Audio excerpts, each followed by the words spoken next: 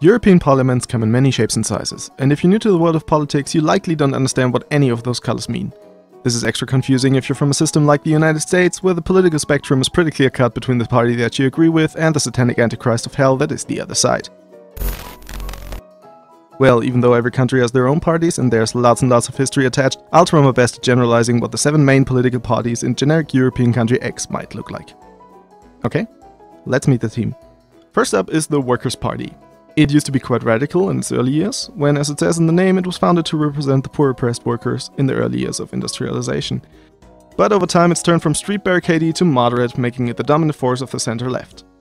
Its main goal is to create a society of solidarity, so it doesn't shy away from redistributing money from the wealthy to the ones in need. But it also likes capitalism, and leaves it to do its good thing so long as normal worker guy here is satisfied. On the center-right we find the People's Party.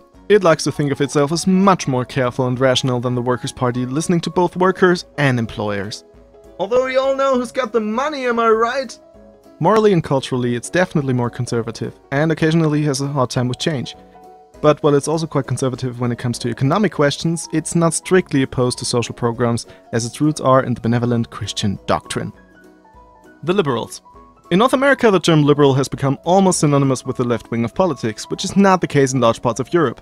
See, the original meaning of liberal is just free. Free from taxes, free from the state, free from boundaries. The government should only be as big as it needs to be, competition is what drives us, and people should only be rewarded for effort and hard work, the Liberal Party said. What? Owning stocks is hard work. The Greens are pretty self-explanatory. For them, fighting climate change is goal numero uno, that means number 1, and they've got just the plan on how to do it. Sure, most other parties have also realized that you can't ignore a burning planet forever, and decided to roll out their own plans. But the Greens were here first, which means their plan's the best. Or is it? Usually they're also pretty big on LGBTQ+ issues and pacifist in their nature. Nature.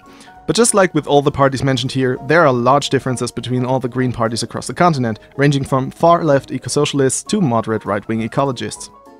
So before we finally come to the political fringes, we'll have to talk about conservatism again.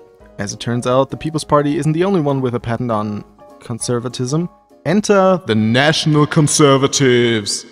They are here, and they're tough on crime. They don't particularly like the EU and love to handle things at home, as it should be, because we're... When talking about the left in Europe, you have to once again consider that there are loads of different interpretations of what they can mean, and some are more radical than others.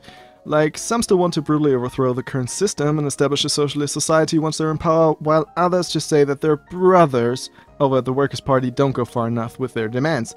In any case, they derive their ideology from anti-capitalist thinkers, which means they usually aim for a very big state, equality through redistribution, and often raise their voice the loudest when the poor are getting poorer. It's just, you know, the fringe. And lastly on our list, I'm sure you've already heard of them, we have the right-wing populists. Ever since the refugee situation following the war in Syria in 2015, they've been gaining in popularity, catching on not only with concerned voters, but also with people who feel broadly disappointed by the other mainstream parties. They're often being accused of fear-mongering, falsification of history, and emotionalizing issues instead of rationalizing them.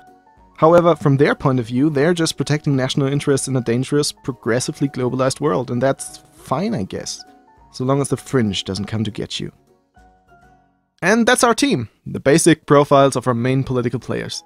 Now, of course, in real life, they aren't as clear-cut as I made them out to be.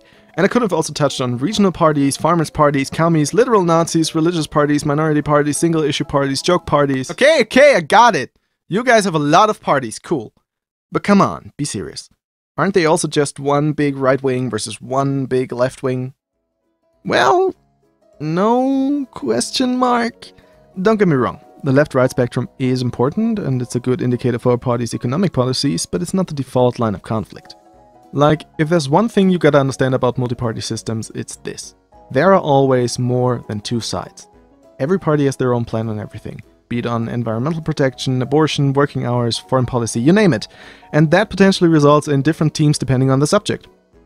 At the end of the day, they are all competing against one another, so the left-right thing is there and necessary, but it's noticeably less important than in the US. Got any more questions? Yeah, couple actually.